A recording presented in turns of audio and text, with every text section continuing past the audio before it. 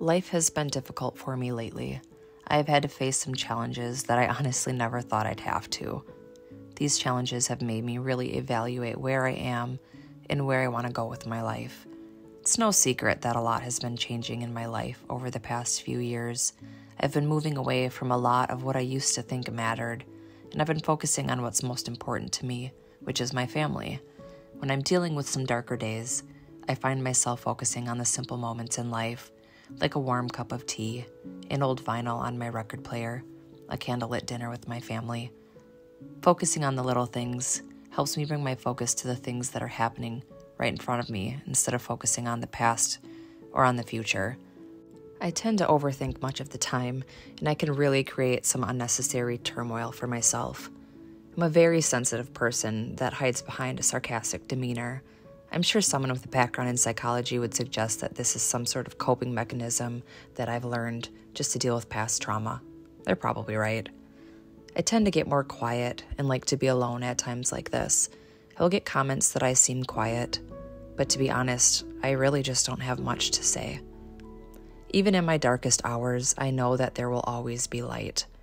Sometimes the dark lasts for a few days, a few weeks, or sometimes at its worst, months. But the light always returns. So I always encourage myself to be patient and wait, and it gets better.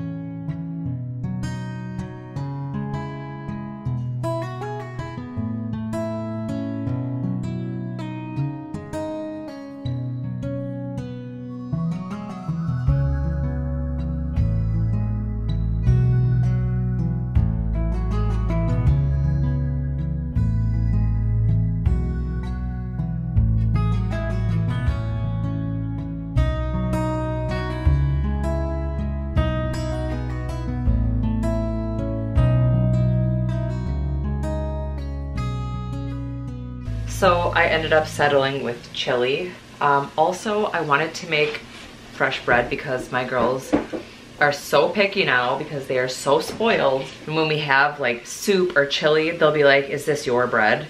Like, no, they're like, oh, never mind, I don't want it.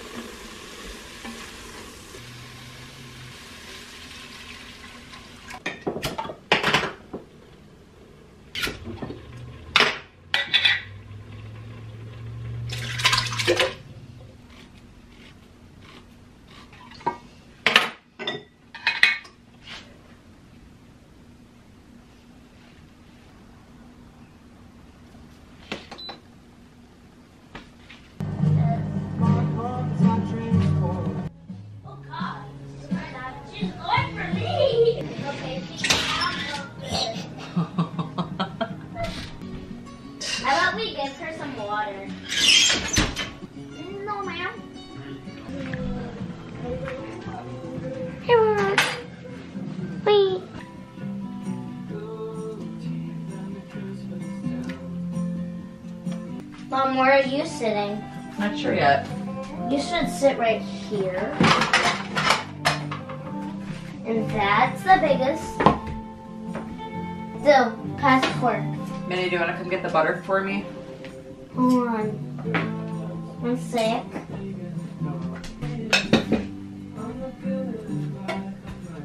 Where's the butter? Sometimes it's best just to let it sit on there and melt a little bit. And then it spreads really good. Yep, that's the trick. How are the rolls? Nobody tried it yet? I'm fine. Just getting in. Ah! What? Is it good, Dill? As always. Made it in less than an hour too. Holy Because cow. when I make bread, it's like an hour and a half. This is cold. Oh no. The cube was too much? Yeah, it's Get it out. Good afternoon, you guys. I am trying to get a few things done outside. It's pretty warm out for Wisconsin. We still have a lot of snow, but I think it's like 42 degrees Fahrenheit. I'm basically out here, one, because I am seeing if the chickens can free range together. We had a little bit of a situation with one of our chickens. One of our chickens actually pecked another one and she was bleeding pretty bad. So we had to separate them. It was this whole ordeal. So I'm basically kind of letting them hang out. I don't think I'm gonna let them sleep together tonight, but I just kind of want to be able to watch their behavior. So they're doing that, and while they're chilling and free-ranging, I am actually going to be working on my garden. I have a couple beds with hoops on them that I want to put plastic over. Right now they're filled with snow, so I really need to get the plastic over them to kind of help melt the snow and create a little bit warmer of an environment. Okay, come on.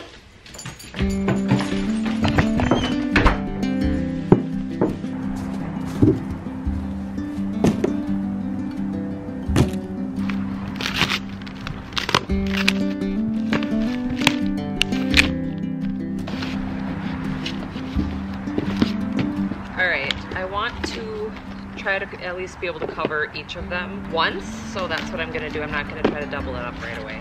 This seems like it's super heavy, so I'm pretty excited, honestly, about that. My biggest challenge will be figuring out how to anchor it so it doesn't blow off.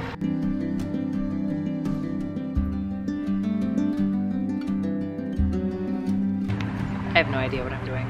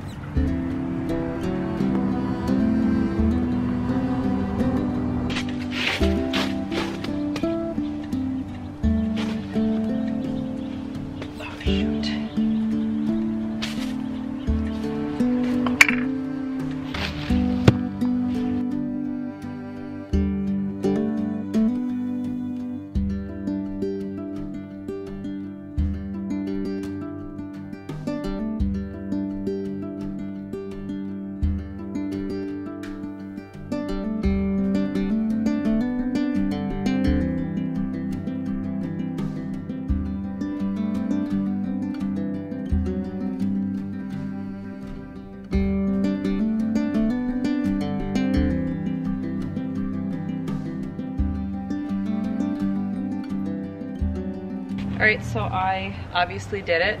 I didn't have enough to fully double them, so I really just kind of doubled the top over, and I used whatever materials I could find, bricks, pavers, hay bale, wood, anything to kind of hold it down. If I don't have to buy anything, I much prefer that. So, not bad. This bed over here looks weird. I think it's because it's so much wider than the other one. So yeah. I am thinking about growing peas in this furthest one because it is attached to a trellis, although I might have to take out these garden beds to basically fit all of my new garden beds in here. So I really don't want to have to take it apart, but I also want it to look nice. I might be able to do it where I line these up. Next to it I have 5. So we'll see. But anyway, pretty happy with this for now. Once all the snow is gone, I'll be able to put the rest of my beds together. The thing that stinks too is we had 2 trees removed right there where that stack of wood is. That's kind of the remnants of it, and we have another one over here. So our ground is super uneven, so that's gonna be interesting, but I'm very happy with that. I need to go inside, start getting ready for dinner. I don't know if I should bring the other chicken in or not.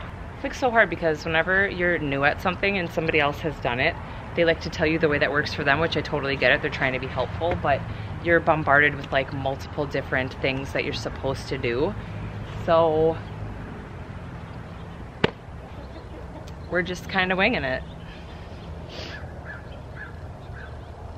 Who's that other buck? Oh, she's in there. You good girl. So you can still see some black on her comb. Penny, get. I have to ask Charlie what he thinks about leaving Hillary out in the coop tonight, because we typically like to make these decisions together, because if we make the wrong decision, at least we did what we thought was best, if that makes sense. I'm gonna get some dinner rolls going, and then, I don't know, some sort of soup probably.